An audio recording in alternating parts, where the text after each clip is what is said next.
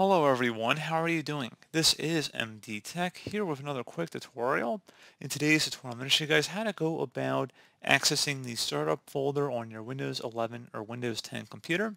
So if you want to see your different applications or programs to start up when your computer turns on, in today's tutorial I'm going to show you guys how to actually go ahead and locate that. So we're going to start off by opening up File Explorer. So go ahead and select the taskbar icon for it, or you can search for it in the search icon.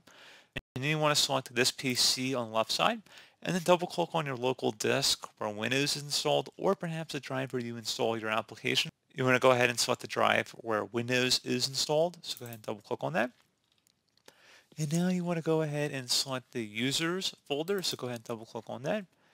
And now you want to go ahead and navigate to the folder with your username, so go ahead and double click on that.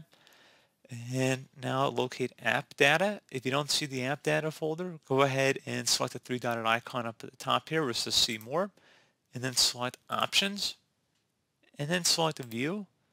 Where it says hidden files and folders, select show hidden files, folders, and drives. Go ahead and select apply and OK. Now you want to double click on the app data folder that is now visible. And now you want to locate the roaming folder, so double click on that. Double click on Microsoft, and then there should be a Windows folder in here. Double click on that.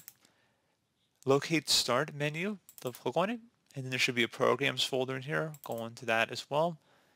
And now you want to go ahead and open up the Startup folder. So go ahead and double click on that, and there you go. So here it is. That's pretty much all you have to do.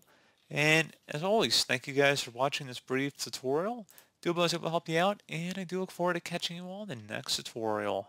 Goodbye.